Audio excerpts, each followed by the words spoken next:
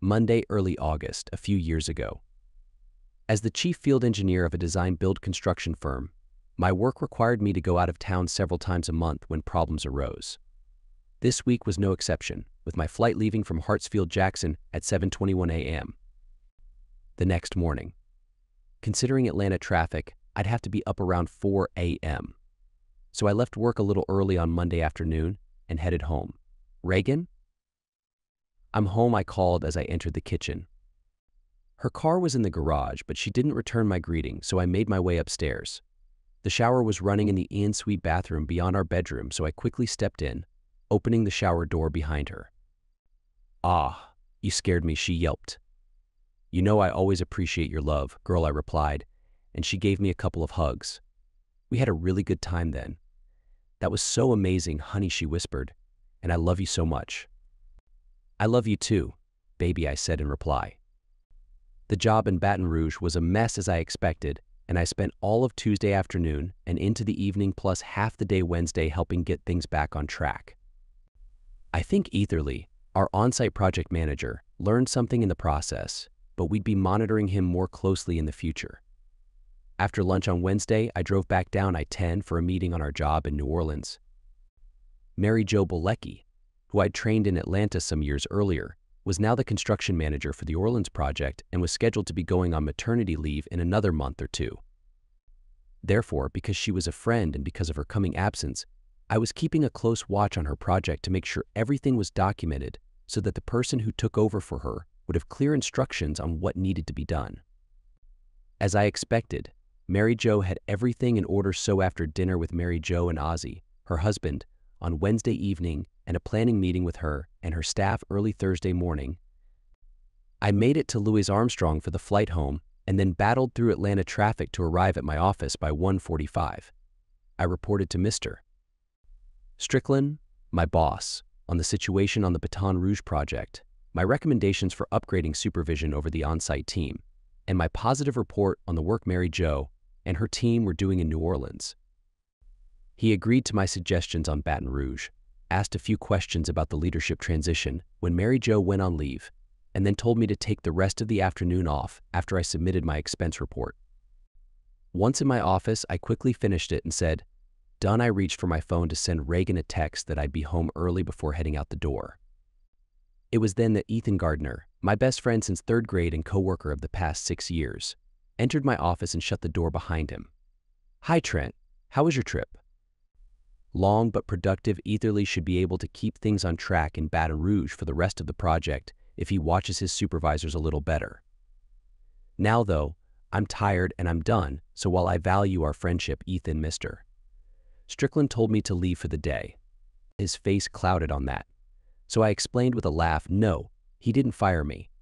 I just had so many hours on the trip helping them straighten out the mess that Mr. S told me to take the rest of the afternoon off to maintain good relationships with everyone here in accounting. Therefore, I'm going to stop by the store, get some flowers and a bottle of wine, and be in a good mood for her when Reagan gets home. Anything work-related can wait until tomorrow. To my surprise, Ethan raised a hand and said, rather forcefully, "Trent, stop. It's not about work. I'm so sorry, buddy, but I really need to talk to you now. It's ... It's, well, about Reagan. She's..." What? What's wrong with Reagan? Fear stabbed my heart. Something had happened to her and no one had been able to reach me because I'd been on the airplane. But why hadn't I received a call since? With me having interrupted him, he stammered, "Trent, she's been unfaithful to you while you're traveling." Anger lit my face as I looked at the guy I'd considered my best friend for practically forever. Reagan had told me she'd been a real free spirit in college and the years that followed, enjoying intimacy whenever and wherever she could find it. We'd even been intimate twice on our first date.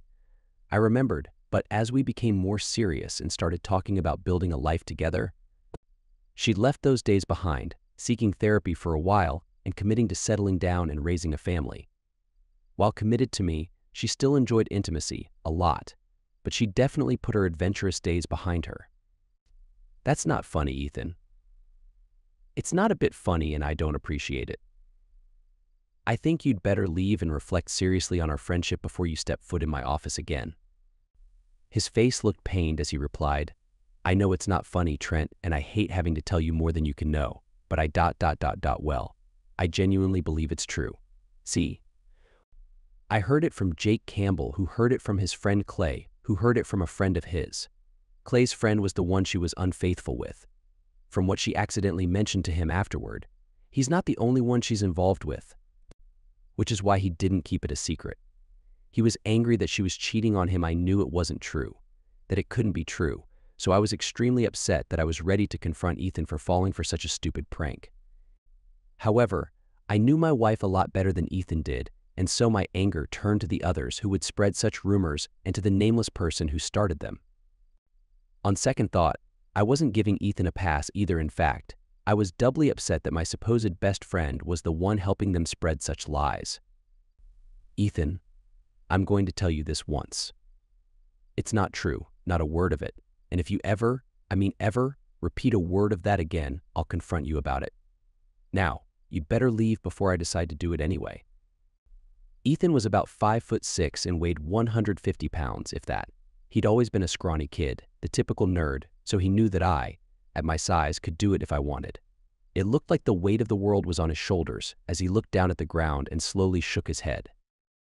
He looked up at me, and I could see the pain in his eyes as he said, "Trent, I'm really sorry. We've been best friends for a long, long time, so you know I'd never want to hurt you, but I really think that not telling you would hurt you a lot worse in the long run. And buddy, you know that I know you well enough to know that you'd react just like this. You've always had a hot temper, so how many times did I have to step in to calm you down to keep you out of trouble or detention in high school? Trent, I wouldn't have told you this, any of it, if I didn't think it was true. I'm going, but here. You may not believe me, but here's the name of the investigator who my cousin hired when he thought his wife was being unfaithful. This lady's good, and if she tells you that Reagan's betraying you, well, you'll know it's the truth." I took a deep breath and held it for a moment, trying to calm down. I'm not sure if it worked, but it did help clear my thoughts and put things in better perspective. Ethan was right. We'd been best friends since his family moved in down the block when we were little, and we'd been close ever since.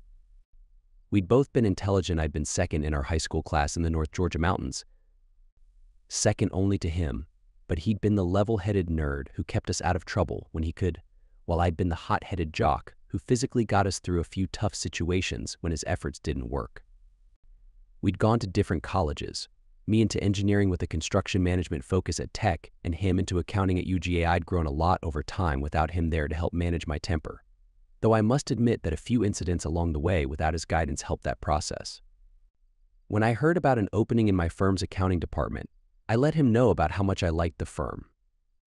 To my surprise, he'd applied and I'd put in a good word for him, so we'd been working together for the past 6 years, including through all the time that Reagan and I dated before marrying nearly 5 years earlier. In retrospect, I realized that, while I didn't think for a minute that his story was true, Ethan must have been led to believe it was true and that he was telling me to protect me, not to deliberately hurt me. With a slow exhale, I asked, "Your cousin's wife, was she unfaithful?" Oh yeah. And Miss Hightower got the proof what happened to them." Ethan grimaced. "He divorced her but still has to see her twice every week when they swap kids. He loves those kids and will do anything to protect them, which is a good thing because he hates her so much he'd have probably killed her and gladly gone to jail by now otherwise. I'm so sorry, man." He stepped out of my office as he answered his phone, closing the door back behind him. That left me alone to think about what he had said about his cousin and to dwell on his allegations.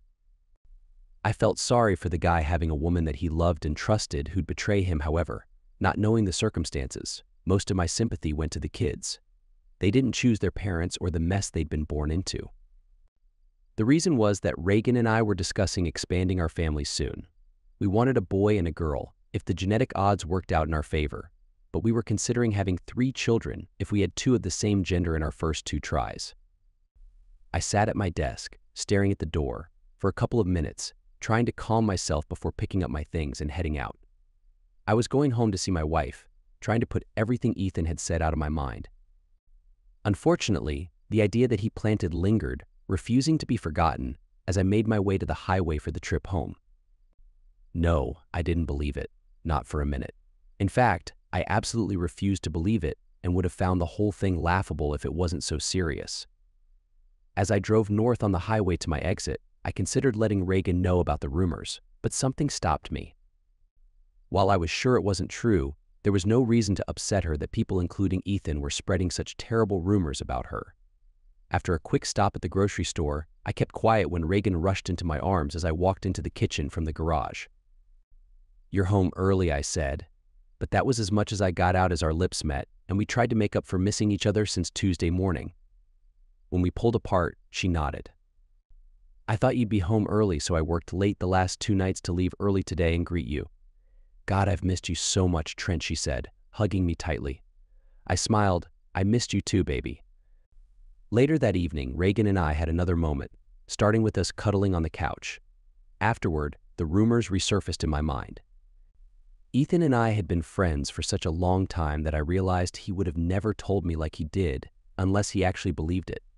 Reagan fell asleep in bed soon afterward, a pretty smile on her face as she drifted off. I sat up in bed trying to read my book, but the words on the page refused to sink in. My thoughts were on my wife and the crazy story my best friend had told. As much love as Reagan had shown me, on Monday before my trip and today after I came home, I knew that the reports he had received were false, and that I had to prove it to him, or it would damage our friendship even more than his supposed warning had. I went to sleep that evening, still trying to figure out what to do, but as I drove to work on Friday morning, a plan came to me. I'd contact the private investigator that Ethan had suggested. However, I wouldn't be reaching out to get her to prove that Reagan had cheated on me. No, not believing it anyway, I'd get MS. PI. To prove that Reagan hadn't. On Friday morning, I called Donna Hightower's office and scheduled the first available appointment on Monday afternoon. It was in Midtown, so I gave myself a little extra time and arrived at the office about 10 minutes early. Having been well employed for several years before marrying Reagan, I had kept my sizable investment account in my name, which gave me the ability to surprise her with occasional gifts or trips without her knowing beforehand. This time, I'd use some of the funds to hire the investigator, and Reagan would never need to know about the ridiculous rumor once MS. Hightower proved it false. At 2, the receptionist called me and led me into a conference room just down the hall where a well-dressed black woman in pressed black pants, an expensive white dress, and a red scarf stood up from the table to greet me as the receptionist closed the door behind me. "Good afternoon, Mr. Giroux. Welcome to Hightower Private Investigation Services. I'm Donna Hightower. How can we assist you?" She was tall and had a great figure. She appeared younger in person than her online biography suggested. She had a warm smile, but her eyes seemed to be analyzing me the whole time, picking up on my body language and any signs of tension, I suspected. "Hello, Miss Hightower. I'm Trent Giroux, and I appreciate you meeting with me on such short notice. My problem is relatively simple. I travel 2 or 3 times in an average month, usually for 1 or 2 nights. As a result, someone has dreamed up a story that my wife is being unfaithful. I want you to investigate and prove she's not, that she hasn't been." Without expression, she started asking me questions, and over the next little while, I told her everything I knew about the claim and a great many things about Reagan, all while making me realize the problem might not be as simple as I believed. Her questions were insightful, and she asked a number of follow-ups to clarify or gain additional information, making brief notes along the way, particularly about Reagan's past romantic history, both before our relationship began and our history together. I felt drained when she finally put down her pen and said, "Thank you for that information, Mr. Giroux. According to the client information sheet you filled out before coming in, you have undergrad and master's degrees in engineering from Georgia Tech. How familiar are you with philosophy and our legal system, and, more specifically, the burden of proof that wasn't a question I was expecting?" I had an introductory philosophy course as an undergrad, and I've been a witness in a couple of court cases with my firm, but as far as the details and the focus of your question, no, not very. She nodded. "You've made a specific request for me to prove that your wife has not had an affair. Mr. Giroux, that's what's called proving a negative. In some cases, something can be proven to have never happened. For instance, a specific wine glass has never been broken, because it holds wine and you can visually observe that it's in pristine condition with no cracks. That's easy. But what about a person?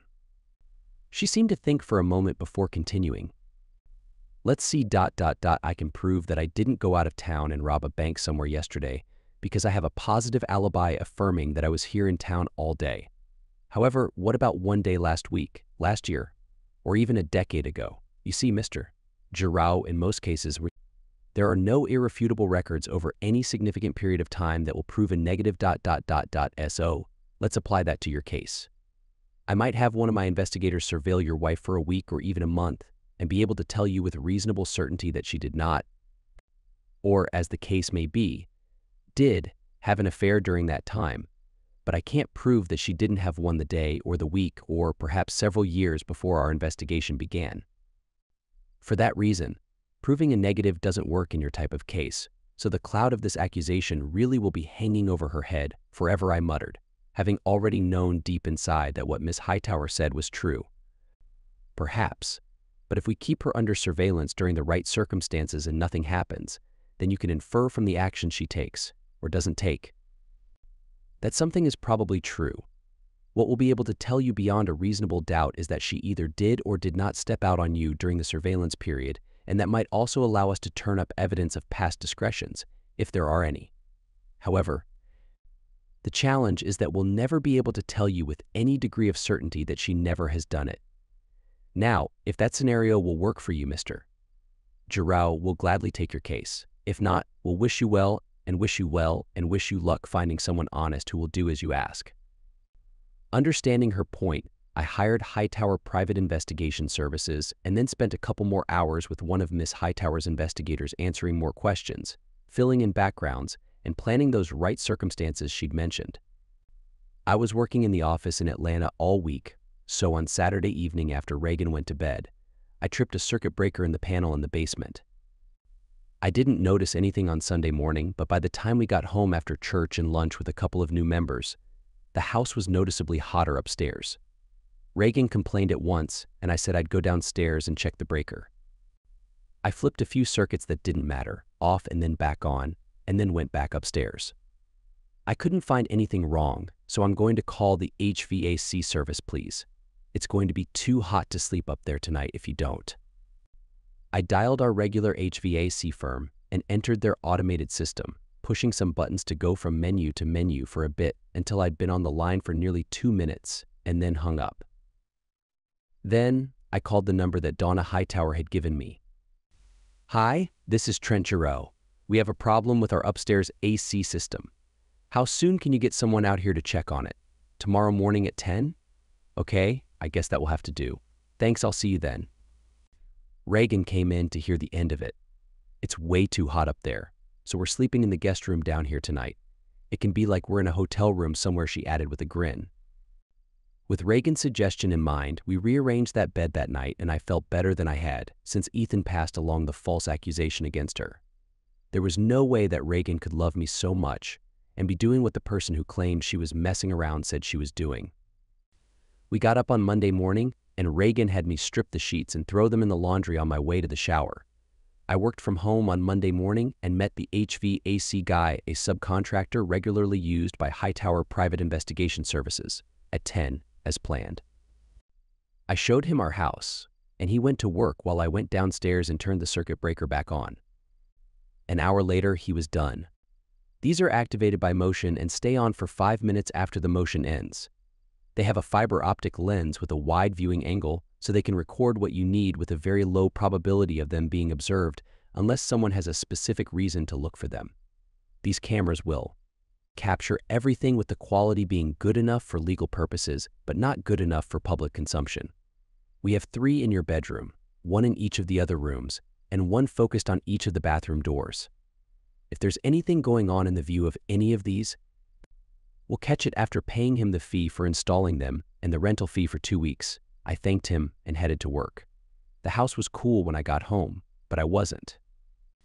Baby, some issues have come up on our hotel job in Orlando, so I'm having to add that to this week's trip. I was already going to be in Tampa on Tuesday night, but I'd worked it out to visit the Orlando site too. It was short notice for Loretta to be rearranging things with the airlines, so my flight from Orlando won't be in until late on Friday evening. I'll try to swap for an earlier flight if anything's available, but Loretta said the odds looked pretty lousy. I'm sorry. I'm going to miss you so much, said Reagan, but let's see about making up for a little bit of that with a grin. She took my hand and led me to the couch in the family room. With both of us so excited, she pushed me back and hugged me like she was training for a deep hug. No, like she was a hug champion. We held each other tight. We swayed gently, enjoying the closeness. I held her tight, smiling at her, knowing she was my partner, mine alone, and that our few days apart, or the days that followed, would prove Ethan's false accusation wrong, so I cherished our moment. Grinning, I gently caressed her, and she responded with affection. We shared a sweet moment before she got up and went to the bathroom. I cleaned up quickly, knowing that there was nothing wrong with our marriage other than the unfounded claims from someone who'd never, ever know what it was like to experience true love with my partner. The meetings in Tampa went well, and the issues that followed in Orlando were easy. In fact, I would have normally handled them remotely, but making an on-site appearance helped keep our supervisory team on their toes. Once everything was resolved, I spent some time on-site looking at the quality of the construction and providing feedback and pointing out issues and potential pitfalls to the assistant project manager who showed me around. He was young but bright, and I made a mental note that he would be ready for more responsibility before too long. I could have flown out on Thursday afternoon if I had been able to get a flight, but I didn't bother trying. Reagan wasn't expecting me until Friday evening, so I was going to give her every possible minute of that time to prove to Miss Hightower that she had plenty of opportunity, but that she wasn't being unfaithful to me. Therefore, I worked in my hotel room through the afternoon, and early Thursday evening made my way to one of the famous Orlando gun ranges that offer the rental of machine guns for a short duration of fire in addition to regular pistols and rifles. I stuck with renting a couple of pistols and let the tourist dads getting away from their kids and the Disney or Universal scenes for a break waste their hard-earned cash feeding the rapid-fire guns. On Friday, I worked in the trailer on our job site until it was time to head to the airport. Traffic on I-285 on Friday evening was probably as bad as it would have been going through downtown, and 75 wasn't much better. I breathed a sigh of relief when I finally reached our exit and was thrilled when I walked into the house and my loving wife ran into my arms. She saw I looked stressed, so she got me a soda, and we snuggled on the couch and talked for a bit before she led me upstairs. We spent a really good time together, and I was looking at her, knowing in my heart that this woman was mine, all mine, and that she always would be. Reagan went to the gym to work out on Saturday while I did yard work. Since I had a bit of time while coming inside for a drink of water and to see how the Braves were doing in their game, I opened my laptop and checked my personal email account. To my relief, nothing was there from the special address that Donna Hightower's investigator had given me. I checked again on Sunday afternoon while she was running some errands and doing the grocery shopping. This time I blinked hard, several times, before hesitantly clicking the message to open it. As I did, I muttered, "Please, Lord, let this just be an update. Dear Mr. Giroux, your order will be ready Monday at 11 a.m. Please contact our office to arrange delivery. Larson Tool Works." My hand trembled as I closed the message, deleted it, and then permanently deleted it from the trash folder. Reagan noticed that I didn't look good when she returned home, and I avoided hugging her. "Yeah, not feeling too good," I replied. "Don't want you getting sick too. Here, let me give you a hug, and then you go lie down while I fix dinner. Hopefully you'll feel better and be able to eat." In a little while she gave me that hug, but, worried beyond belief, I only patted her back and put my head against hers. As I did, I caught the scent of flowers. I didn't eat Sunday evening and was up very early on Monday morning. I thought about it as I tried to sleep. The smell of flowers in her hair wasn't her usual shampoo, conditioner, or perfume. I didn't want to believe that anything was going on, but the unusual smell and the ominous message made me question whether there really could be something going on. She hadn't been gone that long, had she? No, she couldn't have had time to do her shopping and do any messing around on the side, right? Yes, it had to have been one of those cosmetics ladies that spray perfume samples at the store. Confirming my appointment first thing Monday morning, I arrived at Miss Hightower's office just before 11 a.m. I was escorted into the same conference room as the first time and, similar to before, Miss Hightower greeted me. This time, She motioned to the seat and said, "Mr. Giroux, we've concluded our investigation early, and I'm afraid I have bad news." She pushed a file over to me and then sat back in silence as I opened it. My world, always so ordered, crumbled around me as I skipped reading the report and turned straight to the photos. There she was, with a man in our bedroom. Another shot in a different position, but still in our bedroom, followed that. The next photo, apparently taken with a camera with night vision, showed her together with him in the back seat of a car. Then there was one of the two of them in front of a hotel hugging goodbye in one, and then parting but their hands still together in the next. Wait. The guy in this photo doesn't look like what I can see of the guy in the first. I'm sorry. It's all in the report, but we documented her with 3 different guys in 4 encounters through Saturday, and then a second repeat of the second one yesterday afternoon, this time at a private residence. What I exclaimed, the news and all the numbers overwhelming me. But she went shopping yesterday. Her look was serious as she nodded. Mr. Giroux, Mrs. Giroux did a little on Saturday afternoon after her second encounter with the second guy, but only went to the grocery store on Sunday. You might want to check the receipts or perhaps the credit card if she didn't use cash. But she was going to the gym on Saturday, I bleated, still trying not to believe the clearly laid out evidence in front of me. Miss Hightower shook her head. I'm sorry, Mr. Giroux, based on the photo of her coming out of that hotel with the second guy, we believe she participated in some activities. All right, but believe me, she didn't get anywhere close to an actual gymnasium. How could this be? I demanded, my anger finally overcoming my disbelief. Letting 3 different guys be intimate with her in 1 week. And it's not like I didn't take care of her both before and after. Miss Hightower raised a hand to calm me. I'm not a psychiatrist, Mr. Giroux, just a damn good investigator and a pretty good judge of human character. She seems to be obsessed with intimacy, like a thrill seeker, always in search of that next experience, whenever, wherever, and however she can get it. And she appears to go well beyond the normal limits to do just that and cover up what she's done to keep you from finding out. The flowers, I breathed. The scent of flowers in her hair. She took a shower and washed her hair after meeting the guy yesterday. Maybe that, but based on the amount of time they were in there, more likely a quick wash or a spritz of something. See, from what we can tell from following her and watching the video feeds, she's very careful about what she's doing, and she's meticulous about the appearance of intimacy, even changing the sheets and bedding on your bed between partners.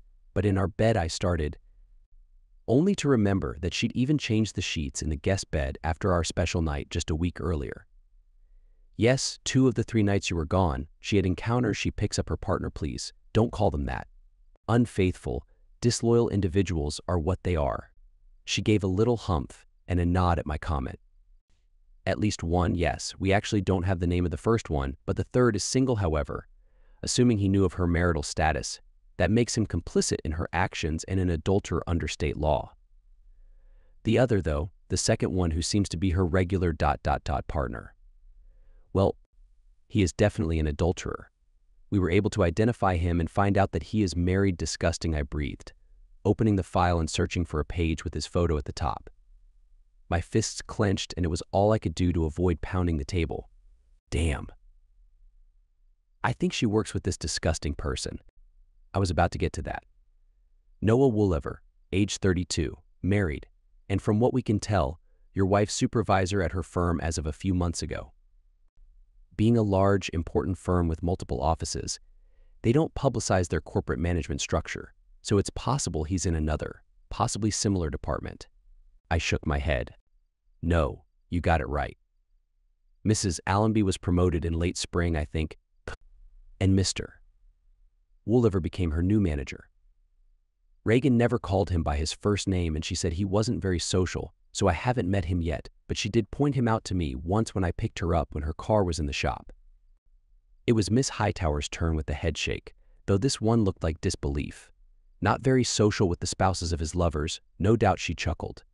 A convenient excuse to keep the 2 of you apart. Anyway, Mr. Woolliver has no record or outstanding warrants, but he does have some unpaid parking tickets. Your wife met him at a bar on Wednesday evening and drove him to your home for just over an hour before driving him back and letting him out by his car, which was how we got his name through DMV records. We found his firm info from a web search and the professional network online. That scoundrel, I breathed, clenching and opening my fists to keep from accidentally breaking something like my fingers. Miss Hightower continued, "Easy, Mr. Giroux. We're not done yet." Next, she met him at the hotel on Saturday afternoon, and then again yesterday, but this time, like I said earlier, at a residence. According to tax records, his residence, Mr. Giroux. If Mrs. Wooliver had arrived just minutes earlier or your wife had left minutes later, Mrs. Giroux's secret would probably have been revealed too, I whispered. Her game's already up, but she just doesn't know it. You know, Miss Hightower, I was pretty wild in my younger years, chasing any woman who seemed to express interest. It took a long while, but I finally realized it wasn't getting me anywhere. While I love a good intimacy I eventually found myself wanting more than just a cheap thrill, and I met Reagan at a perfect time for that. She admitted to having been fairly wild in college, too, and that she'd had a number of partners during that time, but she said she loved me, that she wanted to settle down, that. I couldn't go on, and Miss Hightower patted my hand. I gave her a weak smile and thanks and looked back at the sheet on Noah Wooliver. My face hardened as I thought of what I'd like to do to the cheating, lying, disloyal, two-timing Miss Hightower gripped my hand again, harder this time, causing me to look up into her eyes. Mr. Giroux, I'm sorry for you that this has turned out like it has, but I need to warn you, as I do with all my clients, to not let the pain you're feeling make you do something that's not who you really are. When a person finds out their significant other has been unfaithful, they often want payback to make the cheater hurt. But if you do and you go too far, well, if you do, it can potentially ruin your life. Are you getting this? With her grip on my hand, she made me nod before she went on. Don't let her mistake destroy you and the future you could have. If you strike back too hard, you could find yourself going too far and potentially end up in jail for a time, or maybe even in prison, possibly for years. You can lose your job and most everything you've worked your whole adult life for. You don't have children, so you don't have that to worry about. But that doesn't mean you still can't make huge trouble for yourself. Whatever you decide, just be careful and remember that it's her mistake, not yours. So much was swirling in my head. Cheating? Confirmed. Children? So close but not now. Revenge? Maybe not, but repayment? Yes, definitely. I wouldn't be the fool who let my anger destroy me. I'd be careful, controlling my emotions, but I'd be as deceptive and ruthless in my carefully measured response as she'd been in fooling me for however long she'd been doing it. I knew I'd never hurt her physically. I wasn't that kind of person, but making her hurt, yeah, I will be. Careful, I mean. But believe me, Miss Hightower, if that's the way my soon-to-be former wife wants it, any way she can get it, that's the way it will be. I'll be sure not to take it a bit too far, but believe me, it's going to be so close, and she's going to feel every bit of the pain she's caused me to feel. Every single bit. Miss Hightower sighed, realizing that she couldn't stop me, but she made one last try at tempering me. Okay, please, be careful, Mr. Giroux, that you remember what you said, that you don't go too far. It's a lot easier to slip over the edge than you might expect. I don't want what you do to come back to bite you. Or haunt you. For a divorce attorney, Miss Hightower recommended George C. Godwin. He agreed to see me after hours, so I spent the next 2 hours on a bench in Piedmont Park plotting my escape. And my revenge. Then I downloaded all of my records and went to see him. Mr. Godwin was an elderly black man, Miss Hightower's youngest uncle, it turned out, and was as short, hefty, and jovial as she'd been tall, regal, and reserved, but he knew family law inside and out. He also knew the Georgia legal system like the back of his hand, since he'd been practicing law for nearly 50 years. George was very informal, insisting that we call each other by our first names and chatting for a bit before getting into why I was choosing divorce over an attempt at reconciliation. When I showed him the file with the photos, he gave a long, low whistle. Guess that answers that. Okay, what we're gonna need. I handed him the flash drive with all the records that Miss Hightower had suggested, so he plugged it into his laptop, said H.M. a few times, and then said it a couple more. That girl really knows her stuff.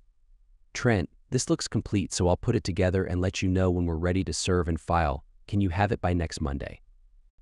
Oh, I can have it by then, but the overtime's going to cost you do it. Please. Then I went over my plan with him, including an extra request. When I was done, his face was expressionless. You've got to be careful, Trent, really careful. I know you're angry and you have every right to be, but you're starting into a legal proceeding where you can't go too far since a judge will be deciding the case based on law. But if you don't think that appearances and attitudes come into play, then I've got a really fine bridge to sell you over the big river that runs through downtown Atlanta. I forced a smile, knowing there aren't any rivers, big or otherwise, in downtown Atlanta. I got home late on Monday evening.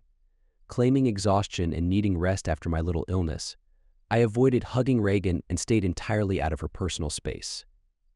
However, she needed something, so I agreed to a foot rub. For those few minutes, I was able to put most everything about how she'd betrayed me out of my mind by imagining that she was a massage client desperately trying to relax. Still feigning vestiges of my illness that had never actually been, I showered and brushed my teeth, trying to get all traces of negativity off of me and out of my system. I was up early and silently on Tuesday morning, slipping out of the house to head to catch my plane to Charlotte without waking her. On Thursday evening, I made the call I'd been dreading. Ethan, hey. It's Trent. Listen, buddy, I need to apologize, big time. You were right and I was as wrong as I could be. She played me, Ethan, being the closest thing I have to a brother, forgave me at once and asked how he could help. I delayed getting home until late Friday, and then complained of exhaustion to avoid having any intimate contact. Reagan wasn't happy and tried to turn me on, inviting me to engage in some activities that would usually arouse me. I'll just watch, okay. As messed up as it had turned out to be, she still had a really beautiful body, and as much as I'd come to hate her dark soul, I still found myself enjoying witnessing her sensuality, thinking that she could easily find a career in modeling if her day job ever fell through. Only my seething anger and disgust kept me from jumping her and engaging in any further activities. On Saturday morning, I went to see my parents to help my dad with a home project that supposedly carried over to Sunday morning. I really wanted to let him know what was going on, but I knew that I needed to wait until everything went down. Then the time would be right, and it would be too late to let anything slip out that shouldn't. Therefore, I called Reagan late Saturday afternoon to let her know I wouldn't be home until the next afternoon, but when I did, I got the distinct impression when she answered that she wasn't home and that she probably wasn't alone. I held my tongue, giving a perfunctory but completely false love you before ending the call. On Sunday afternoon, while Reagan was out, doubtless meeting someone who didn't deserve her time, Mr. Godwin sent me a text.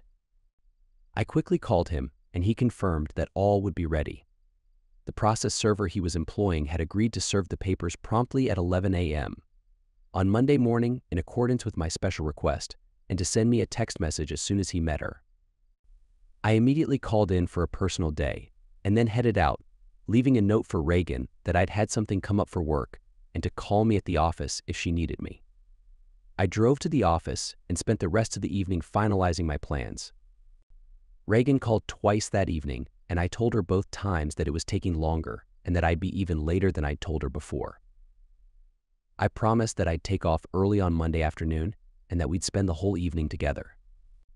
That must have been what she wanted to hear, because her unhappy mood turned light and cheerful, and she told me she loved me before we finally ended the call.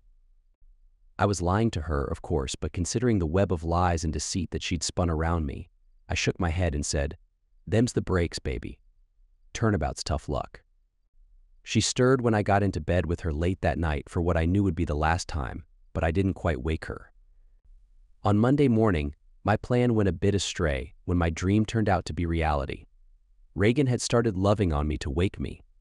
I briefly considered pushing her off, throwing her to the floor, but doing so would ruin all my plans. After Reagan left for work, I walked through the house with a wide piece of bright painter's tape and applied it to anything that was specifically mine prior to our marriage.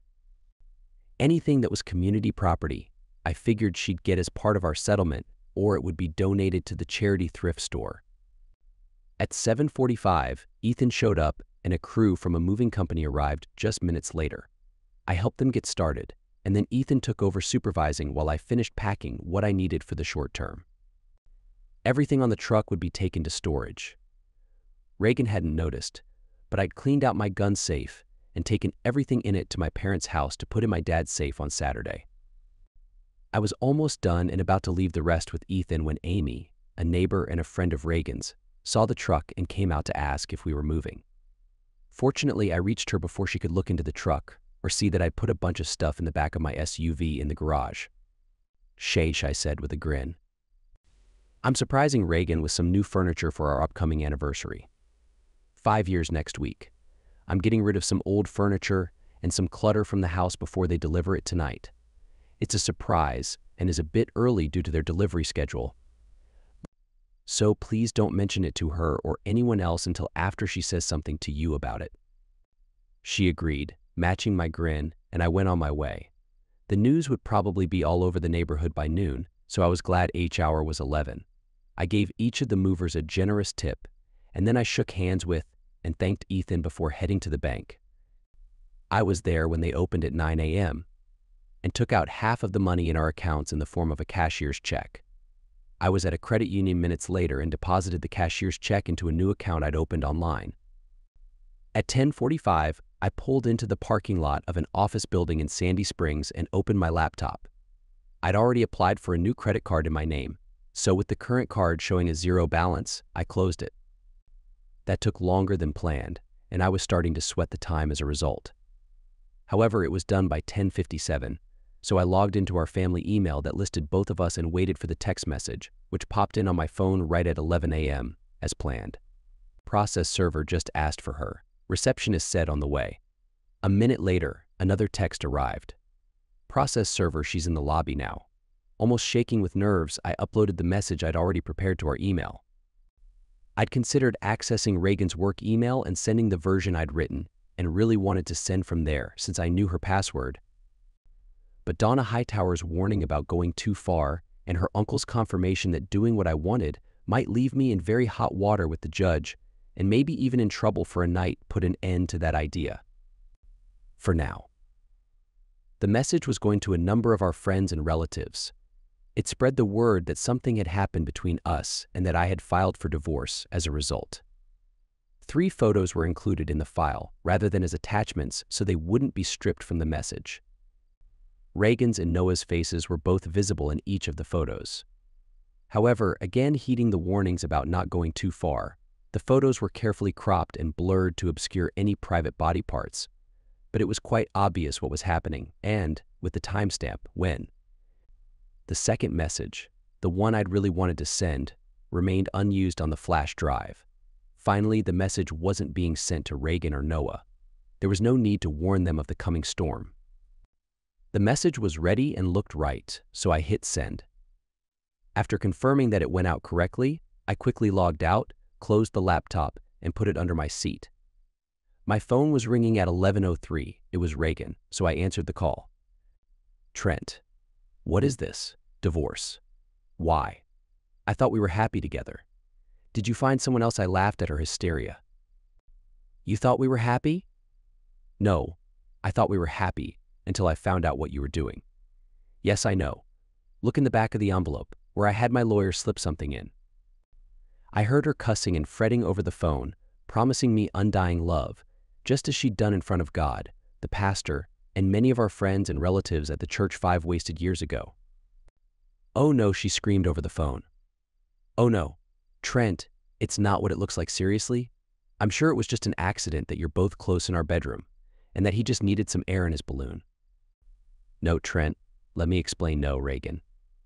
I don't think there's enough time in the world for you to adequately explain this. We're done. My lawyer's contact information is in that packet. If you need anything, go through him." I hung up with her still talking, or rather, practically screaming through the phone. When she realized I wasn't there anymore, she called back again, so I sent it to voicemail. She left one, a long one it seemed, and a text message from her popped in moments later. The voicemail was more of the same, denials and lies, so it was deleted, as were the text message and the 3 texts and the next voicemail that followed in quick succession. Not wanting to hear her fake tears, listen to any more lies, excuses, or apologies, and definitely not wanting to hear any more promises since she'd already broken the sacred one that really counted. I didn't listen to the new message or read the texts before deleting them. Then I blocked Reagan's number. Right after that, I dialed my father-in-law's number. With Bob and Chessie being my friends as well as my in-laws, I hadn't sent them the message either. "Hi Bob, it's Trent. I hate to be calling you at work like this, but it's important, and I think you need to hear this from me rather than secondhand. And I'm doing it now rather than later because things just got really messy." I think I heard him gulp over the phone. "What's going on, son Bob? I'm really sorry to have to tell you this, but because Reagan couldn't keep her promises, I'm having to end our marriage." "Trent, no. I know my daughter's history, but she's changed. You can't be serious about this, holding something over her from a long time ago, Bob. I'd never do that, but she's relapsed, big time, and it's not a long time ago. 2 weeks ago, when I was out of town, she went crazy. I have the places, the dates, and the times to prove it, along with photos and even videos of some of them. It's been killing me ever since I found out, and I hate to have to tell you, especially over the phone, but you need to know that it's not something I'm doing because I want to. It's because I can't trust her anymore, and I can't go on like this. Therefore, I'm ending it now. The paperwork was filed this morning, and she's been served." "No, I can't believe this." She promised that she was past that stage. There was desperation and complete denial in his voice. "She promised all of us, Bob, but her promises apparently didn't mean enough for her to keep them. If she had stayed true to them, and to me, I would have loved her forever. You know that. It's way too late for that now, though, and the love I had for her is gone, dried up and swept away. However, I still love you and your wife, and I don't want to hurt either of you, so I'm telling you this directly rather than through an email. My soon-to-be former father-in-law expressed great sorrow at what his daughter had done to us as a couple and to his family and me as friends. With regret in both our voices, we said goodbye. I quickly called Chessie too, but it went to voicemail. I suspected that Bob had her on speed dial, so I left a short message. It was now 11 to 16 a.m., and I was up to the only part of my plan that caused me hesitation. If I went through with this part, I was going to be hurting someone I didn't know, someone who probably didn't deserve it, but not doing it might result in even worse hurt in the long run. Therefore, I put on sunglasses, a baseball cap, and a lanyard with my laminated photo ID for a delivery company that doesn't, to my knowledge, exist, but with Ethan's phone number at the bottom. He knew to answer any calls that he didn't know between 11 and 11 to 30 a.m. With Sunshine Couriers and Process Serving, I chewed a piece of gum and went into the building. At the security desk, I said, "Hi, I'm TC. Giroux from Sunshine Couriers and Process Serving. I have a special delivery package for a Mrs. Melissa Wooliver." The security guard frowned. "Those have to go to receiving in the back on the bottom level." "Nope. The courts say otherwise," I said, doing my best imitation of Chevy Chase in the old Fletch movie. "Special delivery requires photo ID and a personal signature. It's usually handled best if done quietly, but we can make it a scene if you'd prefer, and I'll end up having to run all over town to find her, causing her more trouble in the long run." "No, wait," said the guard. "What do you need?" "I go up to her workplace, meet her in the lobby, show her my ID, and get her signature. I'll be out of there in 5 minutes. "No problems," he nodded slowly. "You need a visitor's badge to go up." "I'll hold on to your ID while you have the badge." "All right," I agreed, handing over my driver's license. Reluctantly, he took it and gave me the badge. "Come straight back. You get your license back," he said, holding up my ID, "when you return the badge to me." "Got it." I tipped my cap to him and blew a little bubble before heading to the elevator. On the 3rd floor, I approached the front desk at Melissa Wooliver's workplace a few moments later. The receptionist seemed even more hesitant than the guard, but she called Mrs. Wooliver to the reception area. Spotting a trash can, I threw away the bubble gum and took off my baseball cap, placing it in the bag that I pretended was my courier pouch. I left behind my Fletch persona. Melissa Wooliver was very attractive, in her late 20s or early 30s, with tan skin, dark brown hair, and lovely brown eyes that made me think she might have some Hispanic heritage. She looked uneasy as she entered the lobby. When the receptionist pointed at me, Mrs. Wooliver hesitated before walking over. "Joan said you have something for me to sign," she said hesitantly. "No, I'm sorry, Mrs. Woolliver, I'm Trent Giroux. You don't actually need to sign, but I do need to give you this since it concerns you. What is it, Mrs. Woolliver? I'm sorry to tell you this, but your husband has been in a relationship with my wife." I whispered my words and handed her a cropped photo of them together in bed. There are documents proving everything, including explicit photos and videos. In the envelope, tears streamed down her face as she shook her head in denial. "This has to be fake. Noah promised me." "It's not fake, Mrs. Woolliver. I paid a detective agency to find out what was happening with my wife after I heard a rumor about an affair. They proved the opposite, that she was indeed having an affair. There's an affidavit in the envelope stating that everything you see here is real, unedited, and obtained legally with my permission. The private investigation firm and my attorney both assure me that it will be accepted as evidence in court if you choose to pursue legal action. As of this morning, I am." "But he promised," she whispered, tears pouring. She leaned towards me and I put my arm around her, patting her back. "He said the first one was a mistake, that it was just a moment of weakness, and that it wouldn't happen again. W.E. took precautions to ensure it wouldn't, and now he backslides and does it again. Why?" "I don't know, Mrs. Woolliver, but this time it wasn't a moment of weakness. It was carefully planned, and it didn't happen just once. You'll find documentation of 3 encounters between them in 5 days in the envelope." She gripped onto my shirt and shook her head rapidly against my chest as she realized the extent of her husband's betrayal. At about 5 feet 6 inches tall and 125 pounds, I was a good 7 or 8 inches taller than her.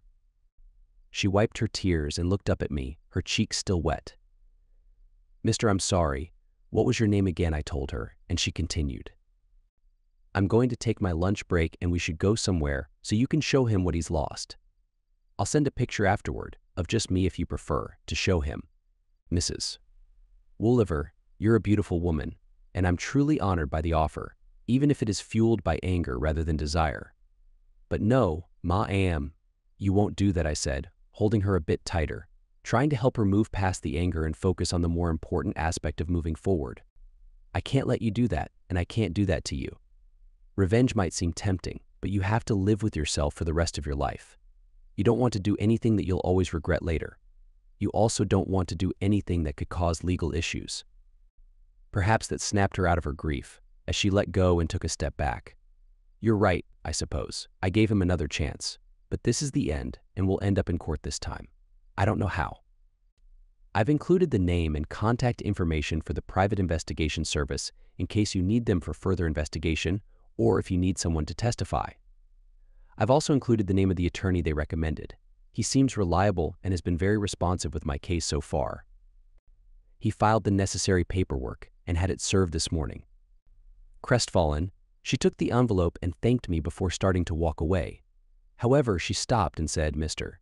Giroux, I hate to ask, but may I call you if I need advice? You'll find my number in the envelope." After visiting the testing lab that Donna Hightower suggested, I anxiously waited for a few days while managing a project in South Georgia. It was nice to have some distance from Reagan and her reckless behavior, but the thought of possibly contracting something dangerous made me even angrier. Fortunately, later in the week, the testing lab informed me that I didn't have any transmitted diseases. I felt relieved that at least I didn't have to worry about that. Reagan was still trying to reach me, leaving messages on my work voicemail and cell phone, even though I ignored them. When I got back to my office on Friday morning, I found more messages waiting for me. I quickly deleted them and decided to block her number. Minutes later, that problem was solved, and I made plans to visit my parents over the weekend. Reagan had been leaving messages for them too, so I took the initiative and blocked her number on their phones as well. Mom was particularly upset, especially since she knew we were planning to have children. She even asked me to reconsider the divorce, claiming that whatever Reagan did couldn't have been that bad. I showed her one carefully cropped photo with the date stamp visible. Tears streamed down her face as she nodded, finally accepting the truth despite her desire to deny it. As I waved goodbye and headed to my temporary accommodations, she clung tightly to Dad. The next day at work, Andy Smith came rushing into my office with bad news just before noon. "Trent, Mary Jo Belkis' water just broke several weeks before she was planning to take maternity leave. What are we going to do? The appropriate response would have been to say a prayer for MJ and the babies, send them a gift, and send Andy home to prepare, since he was meant to replace Mary Jo during her time off. Andy hadn't seemed too thrilled about it when he first found out, as it forced him to finish his current project a couple weeks early, but Mr. Strickland believed he was the best fit. Now, though, Andy looked panicked since his project was still almost a month away from completion. After reviewing our project schedules, Andy and I went to Mr. Strickland with an alternative proposal. Instead of disrupting Andy's project, I offered to take over the New Orleans job in his place, while still being available to assist with major issues on our other projects and providing help in Baton Rouge if needed. We received news early that evening that Mary Jo and her newborn twins were doing well. As I got closer to the Big Easy to assume the project, I felt like I was moving further away from Reagan and my past. It was late by the time I arrived at my hotel, so I quickly fell asleep in preparation for an early start at the job site. I spent the morning diving deeper into the project, meeting with subcontractors, and reviewing plans for the upcoming weeks. Everything was in order, as expected, so I left early that afternoon to run some errands and visit Mary Jo in the hospital. She had already received the flowers I sent, so I gave her a thank you note for her hard work on the project and a gift certificate for her children, who were in the neonatal intensive care unit until they grew a bit stronger. Although I couldn't visit them in person, I was able to see them on a monitor while MJ and Ozzy lovingly watched over them. I felt incredibly happy for them, but the realization that I may never have children of my own caused a pang of sadness as I left. I refocused my mind on the project and immersed myself in it for the next few days. On Friday, I invited the construction office management staff out for drinks in the French Quarter after we shut down for the weekend. On Monday, George Godwin called with an update on my divorce. He had been dealing with numerous calls from Reagan, who seemed to become more desperate with each one. "You sure you don't want to talk to her?" he asked. I laughed sarcastically in response, and he chuckled loudly on the other end of the line. I thanked him and returned to work. There was a text message on my phone when I got to my hotel room that evening. I didn't recognize the number, but the message said, "Hi Trent, my attorney filed my paperwork today, and Noah has been served. Can we talk when you get a chance? Thanks, Melissa W." It was late, so I sent a text asking if she was still awake. Seconds later, my phone rang. "Hi Trent. Thanks for talking to me, of course, Melissa. How are you holding up? It's tough, but I'll manage," she replied hesitantly. "And you knowing that she didn't fully open up when I offered," I said. "Sounds about the same as you, Melissa. What's going on?" There was a short silence before she spoke again, saying, "Trent, I wanted to thank you for what you did, exposing what Noah was doing to me, and then making me think before I did something hasty. You could have taken advantage of how vulnerable I was in that moment, but you didn't, making me stop and think so I could realize how wrong that would have been. I really appreciate that, and I appreciate your help. This is going to be tough, but I'm determined to get through it. Melissa, we were in the same place at the time, and it would have been wrong for both of us. I'm in a better place now, at least a little better, including being away from her, and I'm glad to hear, if not hope, at least determination in your voice. Definitely. Still a long way to go, but definitely better than it was good. I started to tell her if she ever needed to talk that she could call me, but I hesitated, not sure about that. Her soon-to-be ex was a terrible person, but he was that, first and foremost to her, not me. I was just collateral damage for him when he took advantage of my ex's apparently welcoming invitation, but I still had plans for him too. So I kept my mouth shut and we wished each other luck before saying goodbye. While the New Orleans job was going well, I was, based on Mr. Strickland's orders, also still providing oversight on the Baton Rouge job and was being called frequently for advice on other projects. It wasn't long before I felt like I was, in Louisiana language, in the swamp and up to my armpits in alligators. George contributed to part of that a couple of weeks later when he called and said, "Trent, got some news. Mrs. Giroux's lawyer has asked the judge to mandate counseling. If he does that, you'll have to meet her face-to-face here in Atlanta for at least a couple of sessions, maybe more. The judge will give you a window and you'll have to appear here in town, or it won't go well for you in the proceedings. What do you want me to do? My blood was boiling that they'd use this tactic, but George had told me early on that it was possible. When we filed, we went with the minimum documentation on her unfaithfulness. You said we could hold on to the rest since it shouldn't be needed. It may be needed now. What would happen if the judge saw that? We'd have to give it to her attorney, but Judge Johnson might agree to quash the request. If he doesn't have a stroke on seeing it, warn him first then and do it. A week later, Reagan's request for counseling was denied, though George said Judge Johnson implied that she might want to do some counseling on her own for her addiction problem, and that was one alligator out of the swamp. Over the next few months, as Reagan and her attorney fought George in the Georgia court, I kept a low profile, hoping that Reagan hadn't hired someone to find me.or possibly harm me. Just in case on the latter, I had George redo my will and I changed my life insurance policy to ensure that she wouldn't get a dime if something were to happen to me. However, once Mary Jo and Ozzy's kids got out of the hospital, I visited them for dinner a couple of times and even babysat one evening so the lovebirds could get out of the house for some peace and quiet. The twins were quiet for the first few minutes after their parents left, but then realized that something was going on and they let me have it with all 4 lungs. As much as I wanted kids, I prayed afterward that if the good Lord ever let me have any children, He'd let me have them one at a time. To my surprise, I also heard from Melissa Wooliver a few times, checking in on how my proceeding was going and essentially asking for strength and courage to get through her own without ever saying the words. Because of Georgia law and divorce code, Georgia's warnings, and my own personal morals, I was careful not to ever step over any lines that could be misconstrued as or twisted into anything romantic or potentially adulterous. As Melissa's case became more set, she apparently didn't need me anymore, so her messages stopped coming. As Mary Jo's maternity leave wound down, I had a realtor looking for a home to purchase. Using funds from my pre-Reagan account for the down payment, I closed on a house in Dunwoody a few weeks before MJ's return. Having spent nearly 3 months in the extended stay place at the company's expense, I was determined to be more comfortable when I got home and be able to get my things out of storage.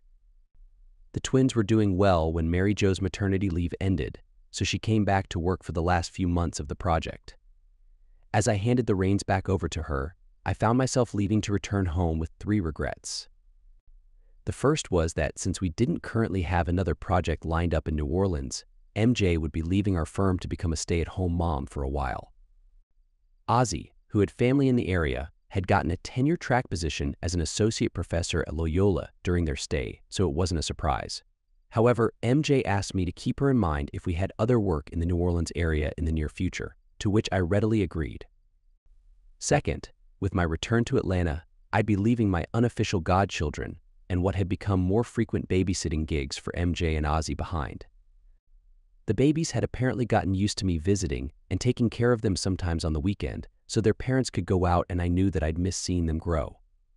Taking care of them was a reminder of my own childless state due to the nightmare to which Reagan had sentenced me. Finally, Reagan had been fighting me over details on the divorce and it was dragging on, though George Godwin assured me that Judge Johnson was getting as fed up with it as I was, and that the end of the case was near. Therefore, when I returned to Atlanta, I moved right into the new house and started unpacking and having some work done during a week of comp time. I met a few of my new neighbors, too, including a friendly divorcee just a few doors down. Having a home once more gave me more freedom, but I was still legally tied to Reagan, meaning that I couldn't start dating again without fear of upsetting the proceedings. I thanked Noelle, the divorcee, for the plate of brownies but politely took a rain check when she suggested we get together sometime for dinner. Having been through the divorce system before, I think she understood. Ethan, who was forever looking for Miss Right and who didn't know anything about the court system in Georgia, didn't understand. "So when are you going to put yourself back out there?" he asked one day at lunch soon after I got back to Atlanta. "When the judge says my divorce is final and I can be sure that romantic endeavors and any fun that might result won't potentially contribute a single penny to Reagan's settlement that long, eh? So how's she doing these days?" he asked. "Don't know and don't care, you know you still owe her." Big time I looked at my best friend and nodded. "I know, and she'll get it when the time comes. Every single bit." Judge Johnson finally had enough of Reagan's stalling and antics. He required that we both be in the courtroom for final statements and presentations in early April, with Reagan and her attorney on one side of the court and George and me on the other. I arrived a few minutes early and was waiting for George when I saw Reagan turn a corner, spot me, and head my way. Trent, this didn't have to be this way, I know, Reagan, but you couldn't live up to your part of our vows, so it is what it is. You were gone so much. Nonsense. You knew how much I'd be gone when you agreed to marry me. The 3 times during our time together that I exceeded that amount, by a day each time, I used comp time to more than make it up to you. Of course, I'm not counting that last trip to Tampa and Orlando in those 3, since you made up for it yourself with your boss and your other friends while I was gone, and after I got back, she looked angrier than I'd ever seen her, and tears streamed down her face. Trent, but I had needs. You know how much I needed intimacy. She'd always wanted an intimate relationship, even from our first date, seeking the euphoric feeling like a thrill seeker looking for the next adventure. However, I believed her when she promised that she'd be able to control herself. I didn't know how long she'd succeeded, if she ever had at all, and didn't really care, so I replied, "Don't give me that. I gave you the best companion on the market to help tide you over while I was gone, and any number of what you claimed, rather vocally at times, were the best time ever both before and afterward." Reagan had noticed that several people were observing us, so she said, "Can we go somewhere and talk through this?" "No, I don't see the need. You see, we talked about all of this before we agreed to marry, and you promised that your wandering days were over since you wanted to get married, settle down, and have a family. You got married, all right, but failed at that and at the rest. Why don't you just live with that and let it go? I have. Of course, if you can't, you can always get another therapist. Maybe this one will have more luck than the other one." She winced at my words and practically recoiled when I pointed out her failures. The number of people looking our way had grown, so I left her standing there in tears, overwhelmed by her frustration. When I saw George heading my way, "Trent, please," she called, but George and I headed into the courtroom, ignoring the rest. The judge had required that we both be there to sign the paperwork, probably to prevent Reagan from dragging it out even longer. He commented on the fact that it was the first time he'd seen us together, leading to an outburst from Reagan, followed by a miserable cry. Judge Johnson silenced her and then made her listen to his pronouncement. When it was all over, the gavel fell, putting an end to it and our 5-year marriage. I shook George's hand and thanked him after Judge Johnson left the courtroom, but as I turned to walk away, Reagan started pleading as she made her way toward me. When I kept going, ignoring her, she began to shout at me, anger and harsh words flowing. Most people know not to do that in the courtroom, and I'm sure Reagan did too, but her anger got the best of her. I'm not sure if one of the court officers arrested her or not, for George Godwin and I used the time to slip out. We'd had our talk, the one she wanted so much, even though it probably hadn't gone as she wanted, and that was plenty for me. I didn't care to ever speak with her again. George set out to ensure that. With her public display, George filed for a restraining order the next day, and Judge Johnson readily agreed. I couldn't have arranged it any better if I'd tried. With the restraining order in place, Reagan would stay out of my hair, whether she wanted to be or not. I almost hoped she wouldn't. A brief stay in the Iron Bar Inn might do her some good. She was too smart for that, though, gone from my life and out of my view, so that next weekend I started dating again, calling in the rain check date with Noelle. She was nice, but it was soon obvious that we had little in common, other than a very long dry spell. When I took her home, she pulled me inside and I didn't resist. We had a great time together. "Trent, we can do this again sometime, if you'd like," she said, confirming my suspicion from dinner, that she wasn't looking for anything long-term, much less anything permanent. I thanked her with a hug and headed down the street for home just minutes later. Noelle and I remained casual friends, but we never got together again. I went out with another woman the following weekend, and then another in Birmingham during a trip the following week.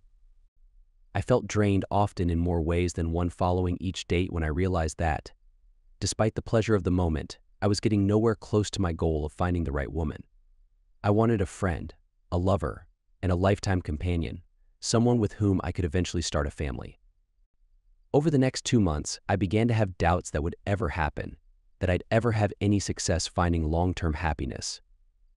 Still, short-term happiness was fairly frequent and quite pleasurable until Independence Day weekend while visiting my parents and watching my sister, her husband, and their 4 kids. Mom, knowing me better than I suspected, told me that afternoon that I'd probably never give her and Dad any grandchildren if I didn't make a change. I know, Mom. I've bought a house and am fixing it up, Trent. A house doesn't make a home. A man and a good woman, not one of the people you've been dating, can if they work at it. Son, what you need is to find a good woman. I know that, Mom, and I will someday. I'll find one. Just give me time, she huffed. If we keep giving you more time, your father and I will be dead by then and will never meet our grandchildren. She was teasing, at least partially, but it still made me think. One evening in late July, I received a text message. Hi Trent, it's Melissa Wooliver. Can you talk sometime when you have a moment? Quite honestly, I was surprised to hear from her again after so long. I finished cleaning my paint sprayer and then sent her a brief reply to call when she could. She did, just moments later. Hi Trent, thanks for agreeing to talk to me. No problem, Melissa. How are things going for you? We haven't spoken in a long time, and that's part of the reason I was hesitant to send the message tonight.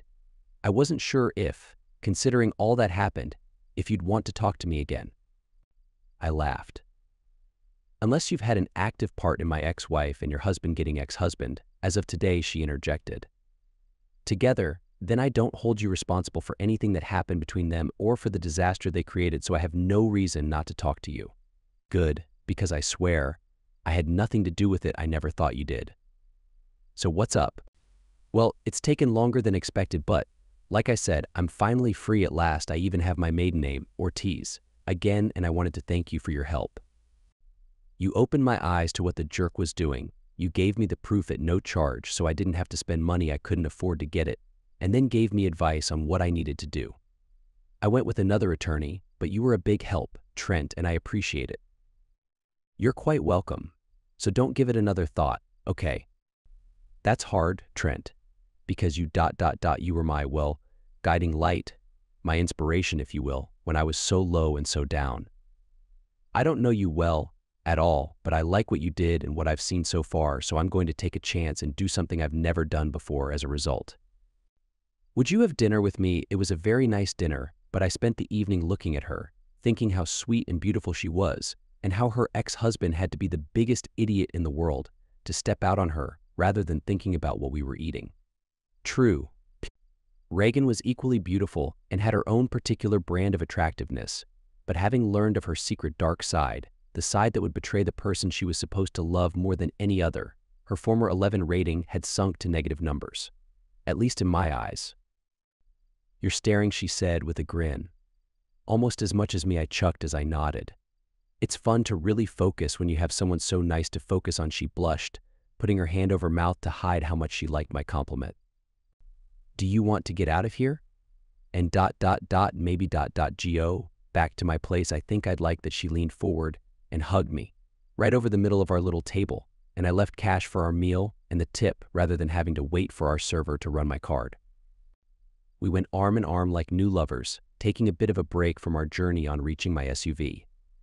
Minutes later, as we turned onto her street, she reached into her purse and drew out her phone.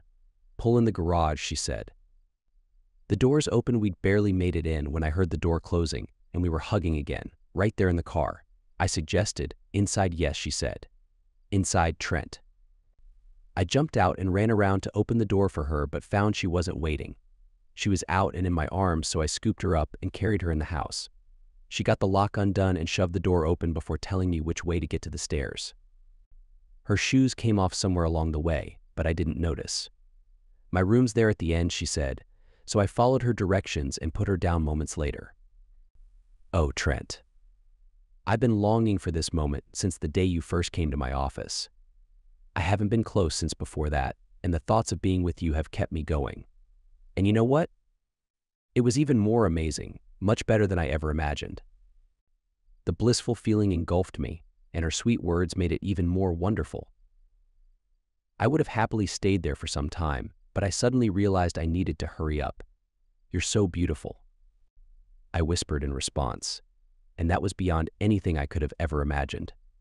But for now, I need to. She nodded in understanding, giving me a smile. We spent good time together before sleep eventually overcame us. The next morning, we woke up and did it all over again. I felt grateful that it was a Saturday and I didn't have work, because I could see myself staying with her forever. Melissa had a demure aura in everyday life, but sometimes she became like a passionate tiger and an insatiable bunny at times. After our morning tryst, she fell asleep, so I carefully slipped out of bed and made my way to the bathroom. As I walked out, the morning light streamed through the curtains, revealing a clearer view of her bedroom. Our clothes were scattered around, reminding me of our passionate moments. I also noticed the queen-size bed, its pillows slightly rearranged after being knocked off the floor during our activities. A TV sat on a stand near a recliner, angled so she could easily watch it from bed. However, it was Melissa's dresser that caught my attention. There were several photos on it, so I took a quick glance before one particular photo made me stop. It may not have been the most polite thing to do, but I picked it up to get a closer look. "Trent, what are you doing?" Melissa asked from the bed. "Melissa, who is the little girl in these photos?" "That's my daughter, Ansley. She's 3 years old, and she means the world to me." Her words surprised me, and I said, "You never mentioned her before." I wanted to keep her out of the mess with Noah, so I tried my best to protect her during the divorce process. She actually became the main obstacle in finalizing it. "Trent, I don't want you to meet her unless we both agree that we're serious and there might be a future for us. Where is she now?" I tried to keep my voice steady, but it may have trembled slightly. "She's with him this weekend." "Why? Is something wrong?" I genuinely cared about her, but this revelation caught me off guard. It carried so much weight, and I wasn't sure what it meant. "Melissa, I don't know. I really like you. I like you a lot," I admitted, going against my usual instinct to take things slow. "Considering how long we've known each other, I like you a lot more than I probably should. But if there's one person I dislike as much as my ex-wife, it's your ex-husband. It's a tough situation, to say the least. I've mentioned before that I want children. So you can imagine that if things worked out between us, I would want to be involved in your daughter's life. But let's think about that for a moment. If I attend her soccer game, piano recital, cheer practice, or school dance, who else will be there?" "Noah," she whispered, starting to understand.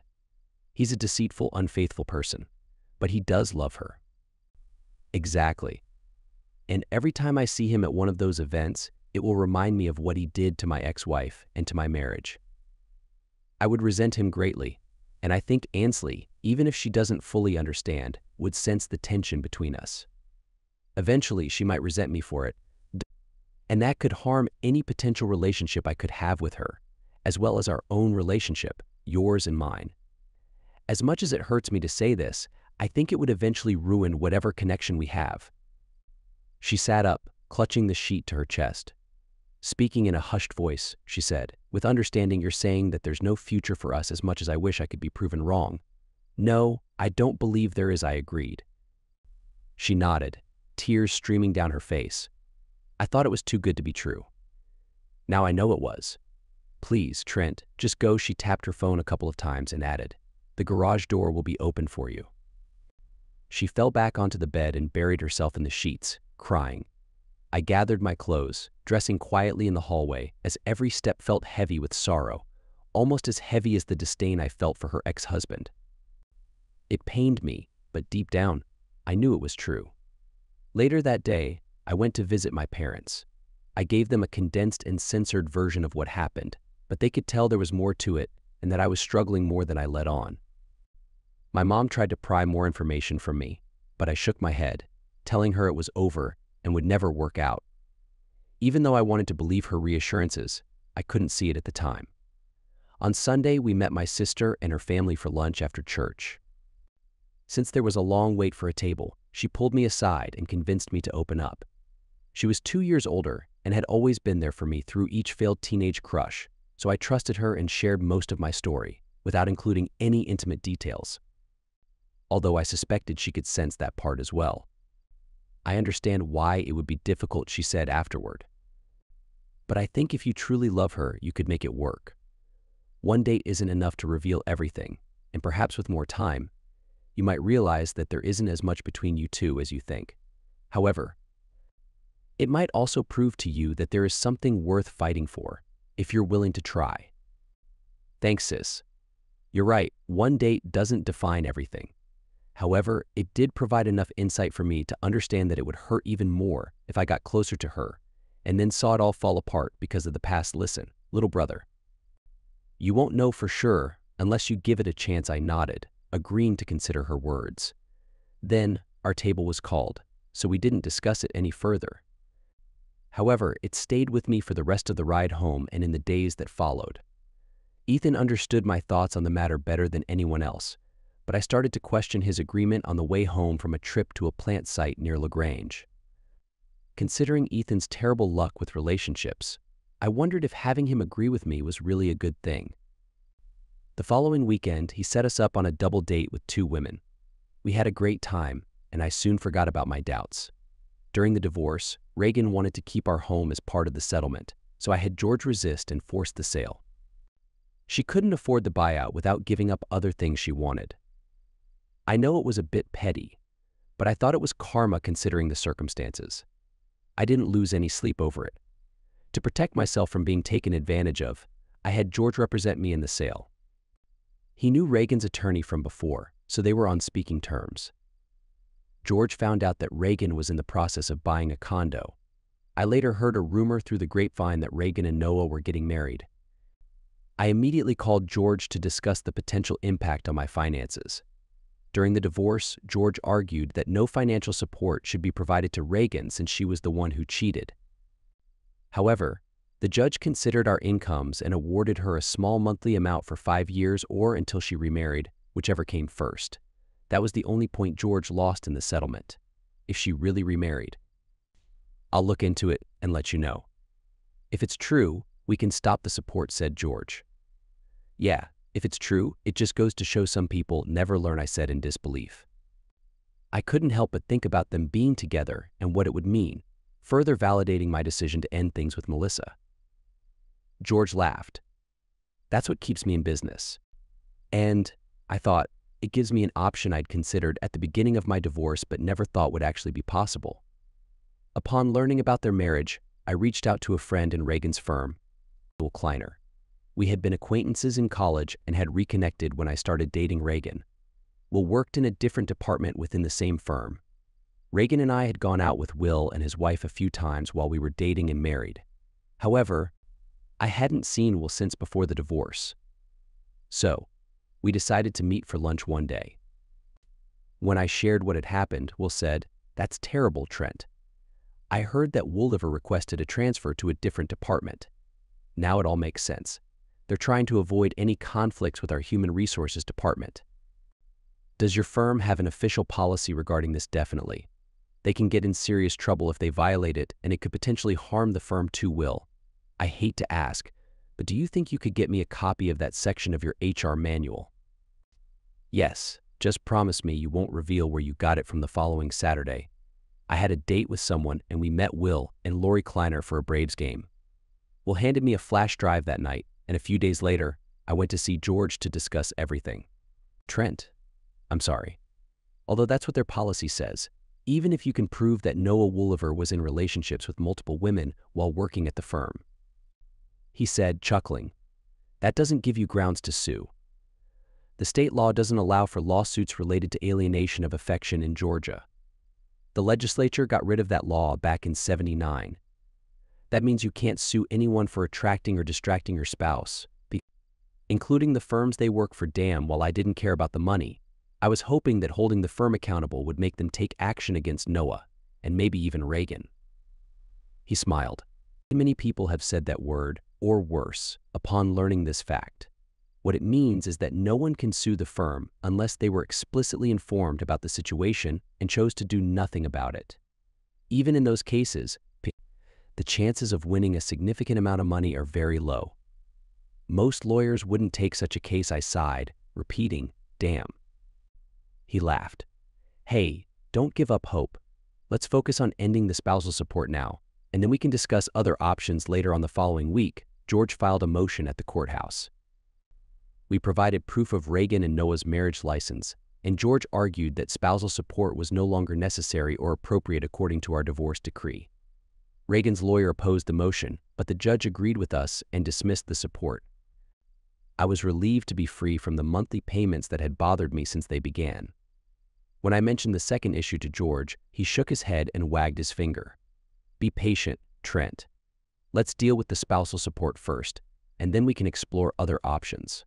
6 months later, George called me and we met for lunch. "Trent, the reason I suggested waiting is because newlyweds need time to adjust. In this case, with Noah moving to a different department within the same firm, he's going to be cautious for a while. We need to give him time to settle in ... and find another target.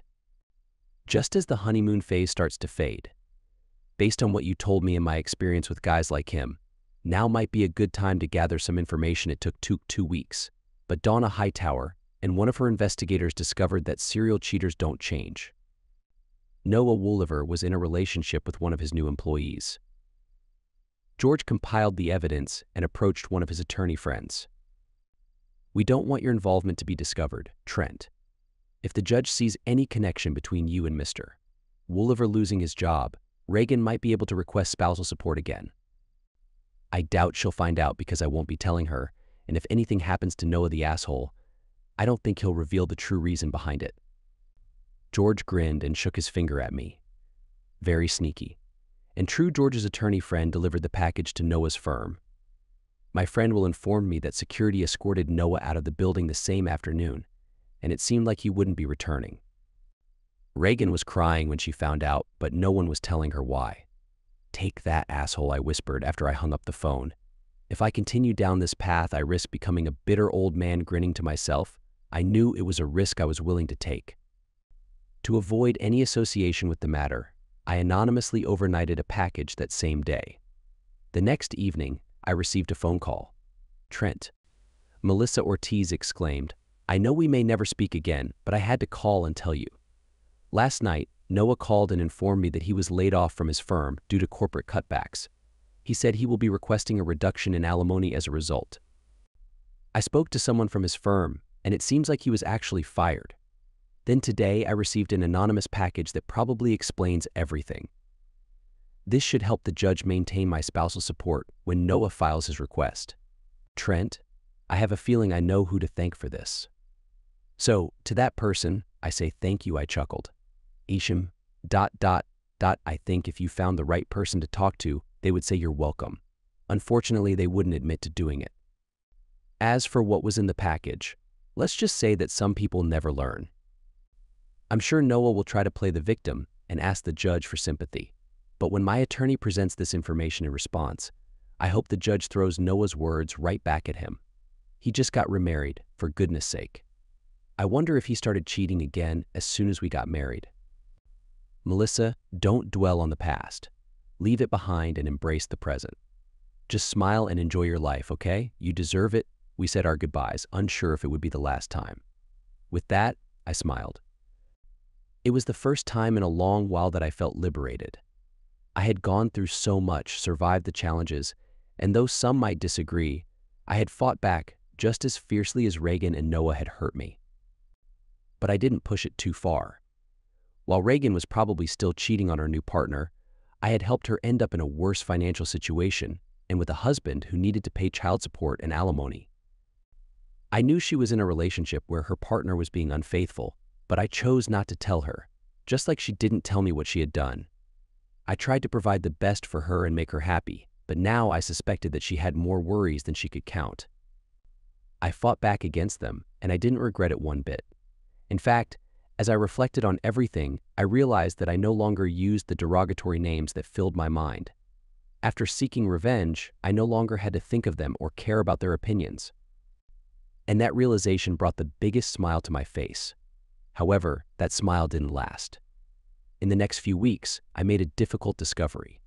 Despite thinking that I had settled the score with Reagan and Noah, I still felt their presence in my life. When I thought I had a chance at happiness with Melissa, I let that chance go because of the memories of what my ex and Melissa's ex had done, of the embarrassment they had caused me, and, I'm sure, her too. I had been on several dates and had romantic encounters with other women since then, but it became increasingly clear that none of it mattered to me once the initial excitement had faded. I finally realized that Melissa, alongside Reagan and Noah, was still on my mind. I couldn't truly be free from their influence if I cared about what they thought. I needed to reach a point where I could look at them and laugh, saying, "Look at what you missed out on because of your foolishness. Thank you for being so ignorant. Only then would I find true freedom." So it became clear to me. I knew exactly what I needed to do. I picked up the phone and dialed the number Melissa had called from the day she received the file about Noah's infidelity. I hoped she would answer. After a few moments, she did. "Hi, Melissa.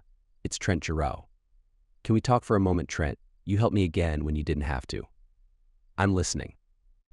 "Something dawned on me tonight, an unexpected realization, and if I'm not too late and you're willing, I'd like to discuss it with you to see if there's a chance for change." There was a brief silence on the line, but I could hear her breathing. So, I continued. "Despite suggesting that you let go of the past, I have come to see that I, myself, have been so fixated on the past and what ruined my life as I knew it, that I failed to look at things from a different perspective. I want to genuinely apologize for that, and if you will allow it, I would like the opportunity to make things right. If you'll have me." She didn't interrupt me, so I spoke to her that evening, and I could almost hear Melissa nodding in agreement on the other end of the line.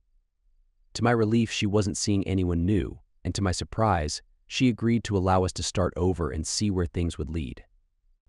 We promised to take things slow and be patient, but sometimes life has its own plans. When I walked her to her front door, she invited me inside. She got glasses, and I poured wine before we settled on her couch and talked until late into the night. When I mentioned that it was getting late, we shared a goodnight hug, but it didn't end there. The effect of our actions was apparent, despite our initial intentions. We stayed there, hugging each other in silence. No words were necessary. It was too soon, considering this was just our second first date, but in my heart, I hoped that things would work out between us, and from the way she looked at me, I could sense she felt the same. "Trent, you don't have to leave. I mean, if you want, you can stay." I smiled back at her, leaned in, and hugged her. "I would love that. I would love that very much." Though we encountered challenges in the months that followed, we discovered that we were more aligned than we had anticipated. The little things didn't matter as much when two people genuinely cared for each other. After our second chance date, I realized that my feelings for her were growing with each passing encounter. I admitted to myself that it was so much more than just liking her. Melissa reached the same conclusion, and together, we started planning and working towards a future together. That's what we both wanted, so we got married a little over a year after deciding to give it another try. When the day came, little Ansley walked down the aisle as our flower girl. Melissa and I exchanged our vows, and we meant every word. Although I feared running into Noah at times, things didn't unfold as I had anticipated. The first time we crossed paths, he started to make a snarky comment about me settling for second place, but I cut him off. Speaking softly so only he could hear, I whispered, "Noah, thank you for taking Reagan, the unfaithful person, off my hands. If you believe she will be more faithful to you than she was to me, you are even more foolish than I thought. And thank you for giving me the opportunity to be with Melissa, a remarkable woman who you weren't wise enough to be faithful to or fight for. Trust me, I got the better end of the deal." He almost choked on his words and clenched his fists in anger, before realizing that I could easily defeat him if he tried anything. Reason took over just in time, saving both him and Ansley from pain. He turned around and went back to his daughter, picked her up, and hugged her. Then, he whispered something to her before bidding Melissa goodnight. A few months later, he accidentally mentioned to her that he was going through his own divorce from Reagan, and that he finally understood the truth of what I had said. When he tried to make a suggestion, Melissa shut him down firmly. "It's a shame you only realized it when it was too late, Noah. Don't ever bring it up again." In the times we have seen each other since then, Noah has never said another word about it, but I notice a glimmer of regret in his eyes when he sees us together. And I always smile. Present-day Ansley is now 6 years old, spending time at her grandparents' house. Meanwhile, I am holding Melissa's hand as she grips mine tightly, as if there's no tomorrow, when the doctor gives the order.